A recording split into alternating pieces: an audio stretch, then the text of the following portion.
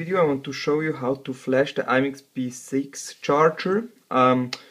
To flash is because the menu you get when you press stop and increase to calibrate the individual cell voltage, you can only access one time, and after that you cannot access again. So you can flash the firmware of the Imax B6 to get this menu again and recalibrate your charger whenever you want. So first of all, remove the plate on the side. I already did this. It's only 5 screws. Unscrew it, remove the plate. So the buttons here are stuck in, so I try to remove them by using something to pull it out inside, but I think the easiest way you can not destroy something is just slide out.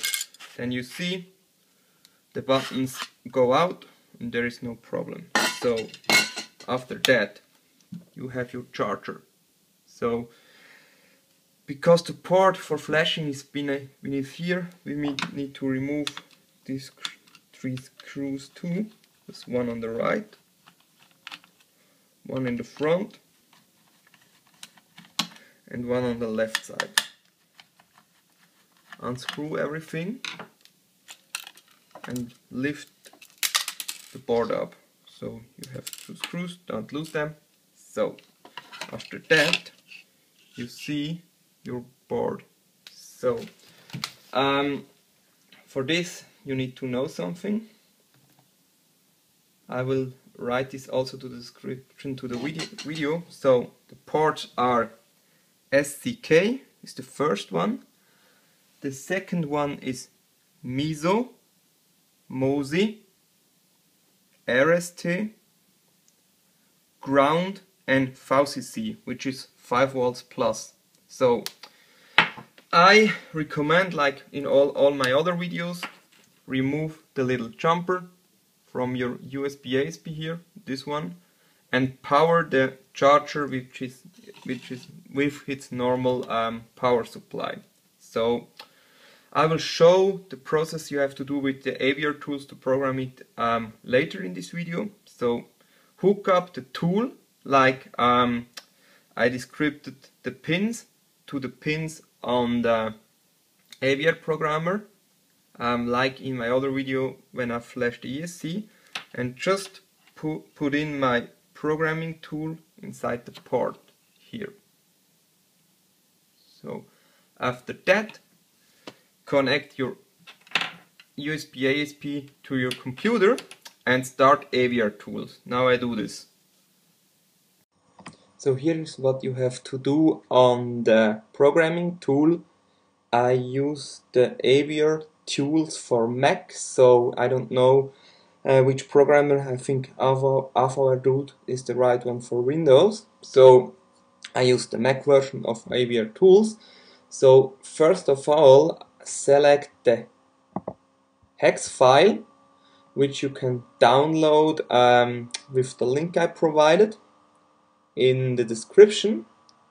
After that, go to go to device and select the atmega 32. This is the processor inside the Imax and all the other chargers. Select your programmer. In my case it is a USB ASP. After that, select the port. Now it needs a serial port because the USB ASP is a USB device. Just select any port. I have 3 here, so I select some port. It doesn't matter which one you select. After that, first of all, make a dump. So browse for a file, go to desktop, make a new folder, Imax dump, create it, open it, and then connect your programming tool to your charger like I showed before and hit read memory. After that, the tool is connecting to the Imax and reading the flash, the memory and the EEPROM, reading everything. So this takes a little time.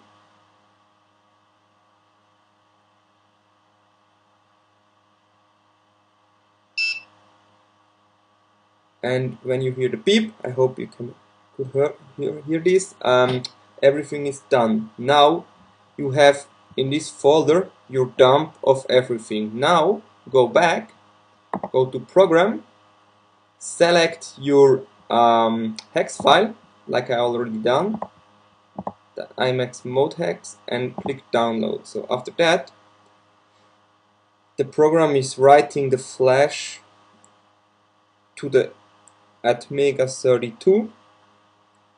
This takes some time.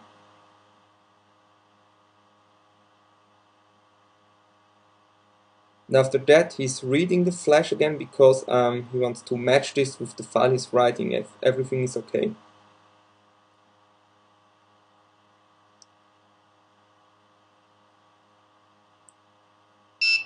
So after that, you have flashed your Imax P6, and you can now do the calibration menus, the one with the total voltage and the other with the matching cell voltages. Thank you and bye. After you flashed your Imax P6, you can now enter another calibration menu. I will do this and give some explanation about. So press stop and increase and connect your power source. As you see, it's measuring the voltage, and now it's voltage set error. So this is because this is a 6-cell charger. So for calibration you need a fully charged 6-cell Lipo, which have on all cells around 4.2 volts. So this means a total of 25.2 volts. So I don't have a pack here at the moment for 6S, but when you connect this, you need to first connect your 6S package and then start again the charger with stop and increase button, and then it will measure the total voltage and each cell for all of the 6 channels on the balancer port. And after that your Imax is calibrated. On the moment I have a 6-pack here. I will the 6S pack here, 6-pack is also good, a 6S pack here. I will show you how this works with the calibration. The other menu, as you all know, is the one when you hit the decrease and the start button. So connect again, and now you have the voltage. So here I can connect any package. Now I have nothing connected. Measure the voltage of the pack with the voltmeter and compare to the voltage is set here, and increase and decrease the amount. So I will hit stop.